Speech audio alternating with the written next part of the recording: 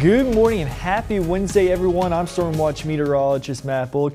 We're starting the day on the comfortable side. Temperatures around the low 60s to upper 50s. 60 degrees here in Oak Hill, 62 in Beckley. A little cooler off to our east at 58 degrees in Raynell and in Lewisburg. Yesterday was very hot as we reached our high in Beckley, 86 degrees, about 9 degrees warmer than average. And today, unfortunately, it is going to be another hot day. We're going to see our highs around the mid 80s. So if you do want to go for a run this afternoon, make sure you stay hydrated because it will be very hot this afternoon with mostly sunny skies. Doppler radar shows everything is quiet for your morning's commute. It's great driving conditions if you're dropping your kids off at school or on your way to work. Mostly sunny skies for your morning's commute, but we do have some showers on the way.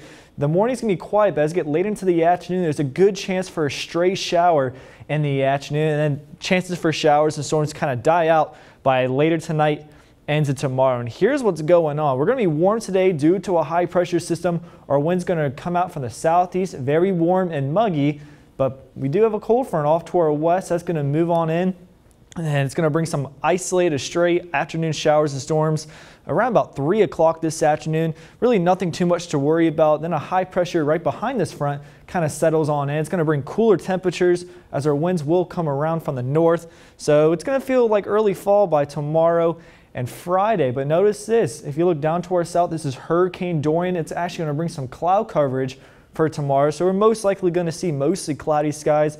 We do have a couple tropical advisories from Hurricane Dorian. Hurricane warnings along the Florida coastlines, Georgia, South Carolina, and also parts of North Carolina for Wilmington. And for the Outer Banks, they have a hurricane watch. And as of right now, Hurricane Dorian is a Category 2 hurricane with sustained winds at 105 miles an hour. It's right off the coastlines of Florida near Daytona Beach, bringing some heavy rainfall this morning. It is projected to go along the coastline, especially really close to Charleston and Myrtle Beach. It could make landfall in the Outer Banks of North Carolina around Cape Hatteras as a Category 1 hurricane with sustained winds at 90 miles an hour. It's going to dump lots of rainfall, especially along the coastlines of the southeast. As you can tell, colors around the orange and reddish colors and yellowish, that indicates about 5 to 10 inches of rainfall we could see for Wilmington, possible for Charleston. So if you do have any family members that live in the coastal cities or towns, just send them on our way to West Virginia because we're going to be dry. We're going to be very warm today. It's going to feel almost like fall for the weekend, so perfect weather to go hiking or to be outside. If you take a look at your hour-by-hour forecast, warm temperatures in the 80s, a slight chance for a stray shower in the afternoon from that cold front. Tonight's forecast, partly cloudy skies, can't rule out a stray shower. It will start to dwindle as we get later until tomorrow morning. Very comfortable in the low 60s. Tomorrow, we finally get some relief.